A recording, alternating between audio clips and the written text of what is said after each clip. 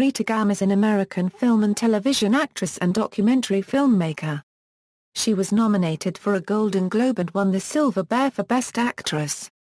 Career: Gam was born to Mr. and Mrs. Benjamin Gam, and raised in New York City. Her acting career began on Broadway and in television, after which she moved on to films. She appeared first in the 1952 film noir The Thief, which starred Ray Milland. In October 1952 she signed a long-term MGM contract. Another notable role was Herodias in 1961's King of Kings. She shared the Silver Bear for Best Actress award with Vivica Lyne-Fors at the 1962 Berlin Film Festival, for their performances in Tad Danielewski's No Exit. In 1963, Gam was a leading member of the Minnesota Theater Company in the opening season of the Tyrone Guthrie Theater in Minneapolis. Gam appeared in a few more American films before working in Europe.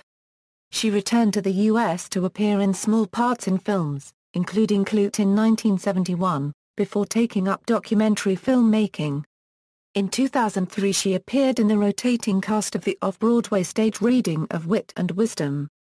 In 2004, she appeared in one of a series of ads for the Royal Bank of Scotland.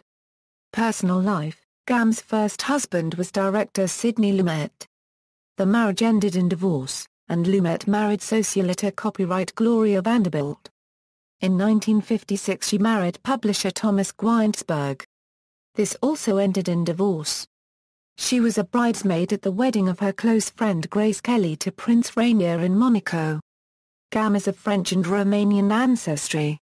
Selected filmography: The Thief, Sordia, Night People, Sign of the Pagan, Magic Fire, The Ten Commandments, Mohawk, Sierra Baron, Wildcats on the Beach, Hannibal, King of Kings, No Exit, Shootout, Clute, Such Good Friends, The Gardener, Midnight. References.